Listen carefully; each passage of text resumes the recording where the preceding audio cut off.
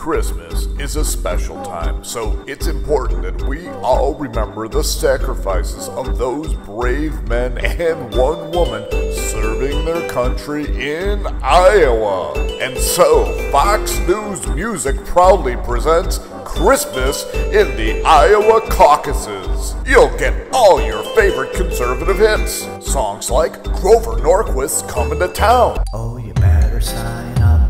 Teabaggers know why. Better not doubt, I'm telling you why. Grover Norquist's coming to town. And We Three Wives. We three wives of frontrunner Newt. One got Tiffany's and two got the boot. Oh, come all ye hateful. Oh, come all ye hateful, racist Fox News pundits. And oh, income tax. Oh, income tax, oh, income tax, your days are surely numbered. But that's not all. You also get Mitt Romney singing Away in a Merger.